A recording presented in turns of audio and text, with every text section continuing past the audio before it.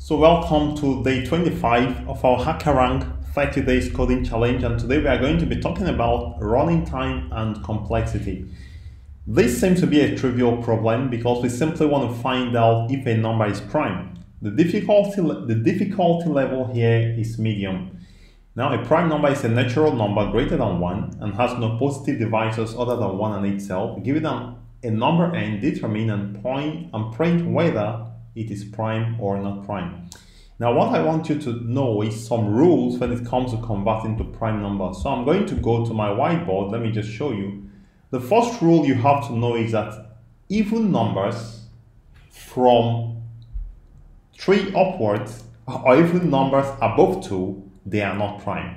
So that's one thing you want to first eliminate, because we want to write a code that is efficient. So let me just develop the algorithm for you, and then I'm going to explain it. So I'm going to say for whatever in range. So I'm going to be reading the input. I'm going to be reading the input. Okay. Okay. Let me kind of make it a bit easier. So the first thing we want to do is to get n. We have n is equal to input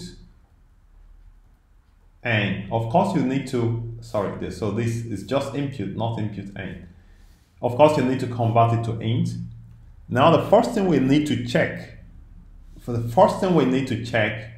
going to start a loop that says for i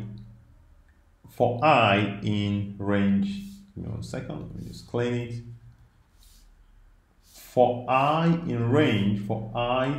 in range from 0 to n. Okay, so this is the input we are trying to read, the inputs at this time.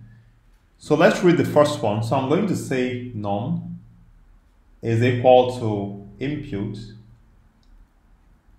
Of course, we need to convert to int. All right.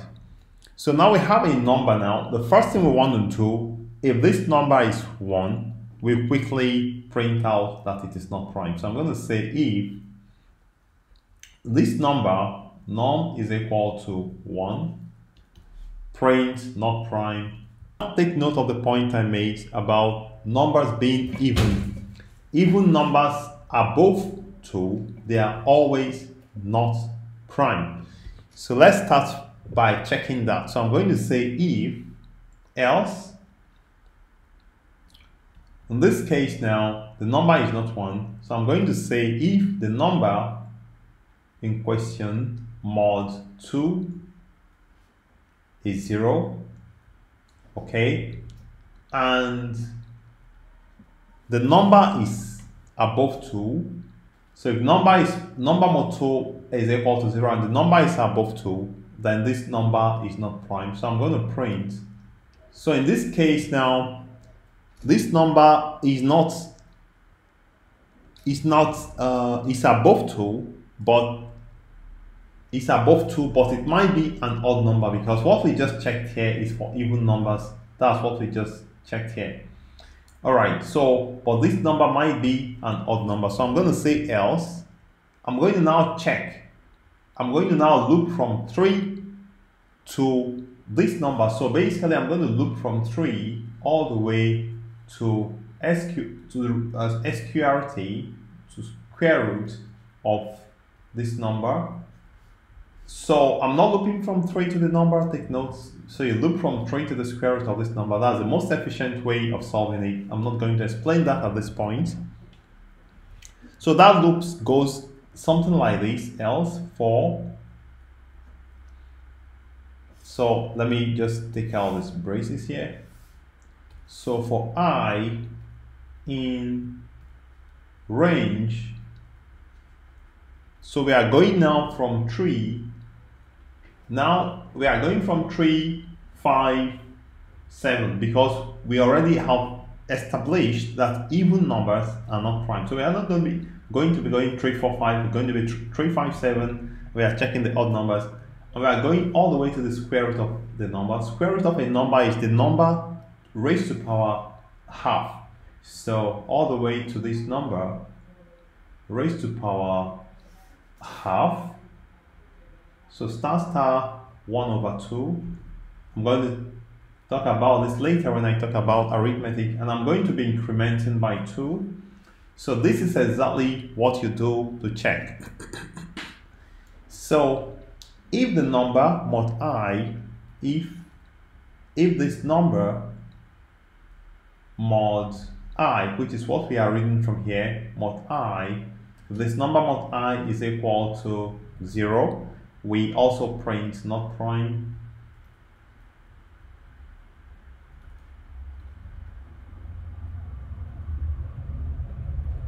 And break.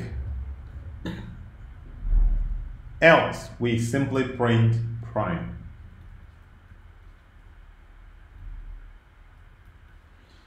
So there is a basic algorithm on how it looks like.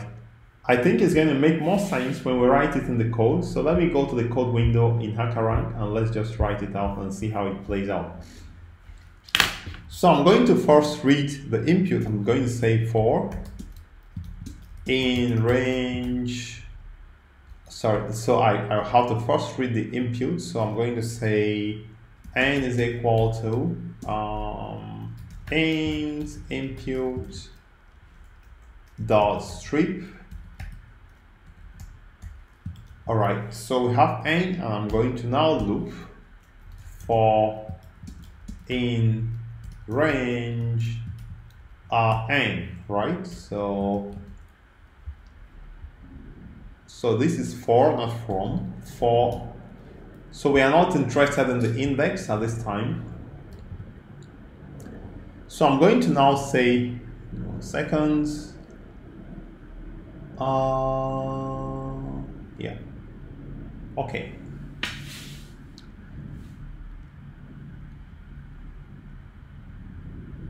Yeah. So I'm going to say num is equal to inputs. All right, input. So I've read one number at this point. So we are going to be reading continuously until we get n inputs. So based on the algorithm, if this number is 1, if num is 1, we simply print not prime. Then if this number is not 1, it may be 2 or something else. So I'm going to say else. And I'm going to say if this number is even, if number is even by this, if number is even, that's number mod 2 is 0, and this number is above 2, is even and it's above 2, then it is not prime. And this number is above 2, so even numbers above 2 are not prime. Keep that in mind, and I'm going to simply print not prime. Okay, so let's now move to the next one, which is odd numbers. So I'm going to say else. So in this case, the number is odd. So when it's odd, for instance, it's the number 5 or 7 or 13. So I'm going to now use a for loop to go from 1 to this number to check and be dividing. Now we are saying for I in range. So we are going from 3, because we already checked 1 and 2, to int the square root of this number. So the square root of a number is the number to power half, 1 over 2. The number to power 1 over 2. So, and here I'm going to just say 2. So we increment by 2. So because we are rounding to integer here, so we can just add 1 so that we don't miss out the middle number in the middle. So I'm going to add +1 here. So I'm going to, so in this case, I'm going to say if this number mod I is 0, then it's not prime. So if num mod I is equal to 0, print not prime. and break. Alright, so this is what the code looks like. I'm going to submit now and let's see what we have. So I'm going to run this code and let's see. So it did not work, so all argument converted to string during formatting and it didn't work. So we have this number mod2 is equal to 0 and num is greater than or equal to 2. Let's see. So we are going to convert this to string to integer here, and I'm going to say the strip. Alright, so it's going to work, I think. So run code. So it passed the 2 sample test cases, and at this point I'm going to just submit the code to see if it works. So it seems it passed all the 10 test cases. So if you've come this far, I would like to give you a big thumbs up. Thank you for viewing and thank you for being there. And I will recommend you subscribe to my channel so that you don't miss any updates. And if you have any comments or any recommendations you want to make, please write me a comment below this video.